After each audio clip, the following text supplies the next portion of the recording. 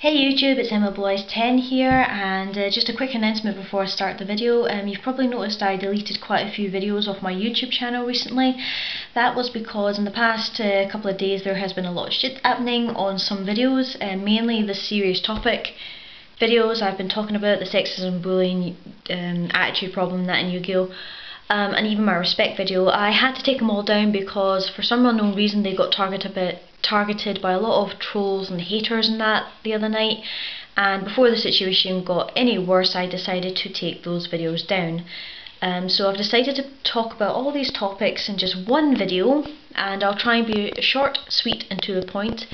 So I hope you guys enjoy, and if you don't like it, why the hell are you watching the video?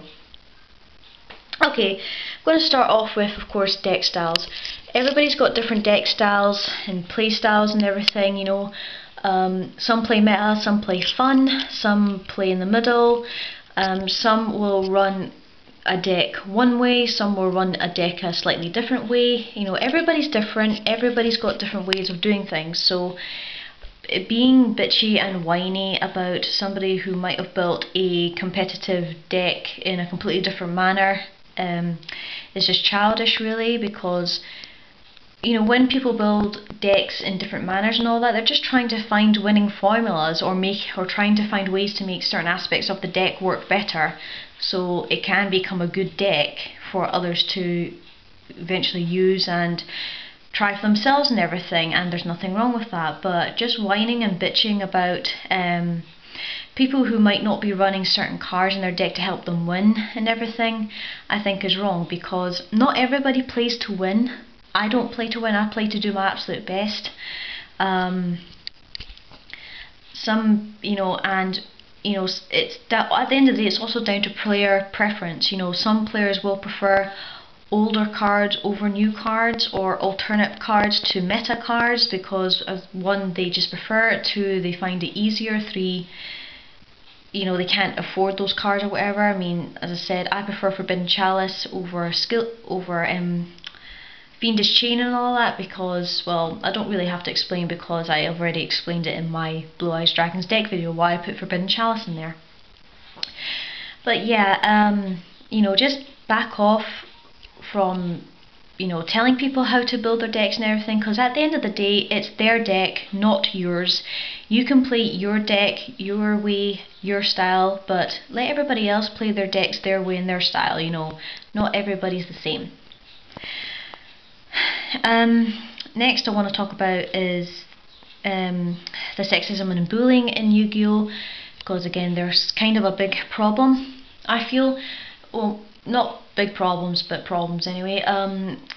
First off, you know, just because I'm a girl, and you know, it doesn't mean I'm any less inferior in the world of Yu-Gi-Oh. You know, girls can be really kick-ass players. A lot of girls are really pretty faces and all that, and naturally guys like pretty faces and everything, because, you know, guys just like pretty things, in all honesty. You know, a lot of guys are really happy to see girls play the game, because this is a very male dominated game. I can understand that, but just in general, don't underestimate us, because we can be very good, and just because we're pretty doesn't mean we don't have brains, because you need brains and skill in order to play this game. And you know, we're not just pretty faces playing the game for the shiny cards or whatever. We're actually pretty faces playing with skill and brains and everything to actually play this game and kick guys' asses, basically, to say the least, on occasion. Naturally, there will be some guys or some trolls and haters and all that who naturally don't like the fact that there are girls playing this game. Haters are always going to hate, unfortunately, so yeah. Some guys will only subscribe to girls because they are pretty faces for them to, for want of a better word, to jack off over the screen and everything. I mean, naturally, that's going to happen. There's some guys only subscribe for a pretty face, they don't really care about the content, but there's quite a lot of guys who do subscribe to girls for the content, because they like the fact that girls know what they're talking about in this world of Yu-Gi-Oh. So yeah, there you go. The other thing is, just want to mention very briefly, is that some people have been saying things like that I've been dressing up really pretty for the camera, wearing makeup and everything, and it's like, well, yeah, I'm a woman, okay? What do women do? We like to wear makeup, we like to look good, we like to feel good, we like to wear pretty things, okay? That's what we naturally do. You know, I don't do it to get subscribers or anything. I'm not like that. As I said, I've done my channel to show you how I like to play the game, how the way I play the game, how much fun I have in the game, and the experiences I've had and everything. And I do my stuff to help out people. You know, I don't care if I get subscribers or not, or whatever. But I don't dress up pretty for the camera just to do my YouTube and all. I dress up elegant and feminine all the time. That's just my fashion style. You know, even at work I'm impeccably dressed. And all the videos on my channel, I don't think there's any where I'm not dressed down or anything like that, if you see what I mean. But anyway, I digress. Moving on, bullying in Yu-Gi-Oh is also a bit of a problem, because with internet identities, people think that they can get away with murder, and all I can say to them is that karma will come and bite you back in the backside, if you ask me. But if there is somebody bullying you over the internet, just block them and report them. That's all you can really do. And if it's outside in the real world, like over Yu-Gi-Oh or whatever, tell somebody as soon as you can. Just from past experience myself, the sooner you tell somebody that this is happening, the sooner they can help you, really. So that's all I can say about that, really. In general, this leads me on to the respect for Yu-Gi-Oh and all that, because it's featured in a lot of these topics. As I said, the respect for Yu-Gi-Oh has gone down the drain in a lot of places, but don't get me wrong, as I said, there's still a lot of really nice players, really good players out there. I've met a lot of really nice people from Yu-Gi-Oh, and they've all been really respectful and helpful in making me a better player and making my deck better and everything, and I really am grateful for that. But just showing a little bit of respect or a little bit of kindness in the world of Yu-Gi-Oh can go a long way. It can make somebody's day that much brighter, that much more happier, and it's just the way I was brought up.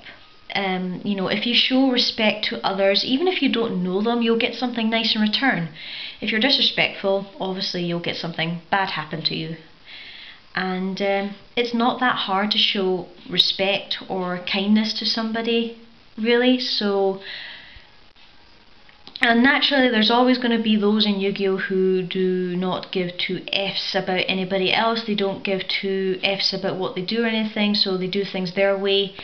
And you know, that naturally it will happen. It happens in everything. There's nothing you can do about it, unfortunately, if you do act like that. But the only thing you can do is ignore them and just be safe in the knowledge that if you remain respectful and kind and everything, then you're the one who has a clear conscience at the end of the day. But you know, and the respect in Yu-Gi-Oh, that is why I decided to do the etiquette series. You may think it's silly and retarded, whatever, but it's just a fun little series I've done to try and bring up some aspects of respect back into Yu-Gi-Oh, and this is my way of fighting against disrespect and all that. As I said, some people might think it's silly and retarded. You know, there's always going to be people who agree or don't agree or come in the middle. But the etiquette series you don't have to take seriously. I keep saying this. You don't have to take it seriously. You don't have to follow it if you don't want to. It's just my way of helping the Yu-Gi-Oh community in those aspects, really. Okay, don't think there's anything else to say except for this. I've had some really good experiences with Yu-Gi-Oh. I've had some wonderful, fond memories of this game. I've had some really good experiences. I've met so many people in this game, and I'm never going to give it up, and I'm not going to let a few idiots get to me, in all honesty. You know, there's always going to be those few idiots who try to make everything else miserable for everybody else because they're miserable with themselves, really. The best thing you can do is, you know, as I said, if you keep respectful, you keep happy, you keep kind and everything, you know, you're the one with a clear conscience at the end of the day, and you're the one who has a brighter day as well. So I'm not going to give up this card game. I love it too much. I really enjoy it. I'm not going to let, as I said, I'm not going to let a few idiots try and stop me from putting my thoughts and opinions out there, because some people need a voice in these topics, and in some ways I'm doing that. I'm giving them a voice because they could be too scared to do it themselves. I'm not scared to put out my opinions and that out there. You know, if I think something is wrong, I will say so, because as I said, that's the way I was brought up. Well, anyway, I think that's enough for the video, guys. I hope you enjoyed, and if you really liked the video, you know, you can do a video response to this or whatever, I don't mind. But if you didn't like the video or haven't agreed with anything I've said, why the hell are you watching the video? You know?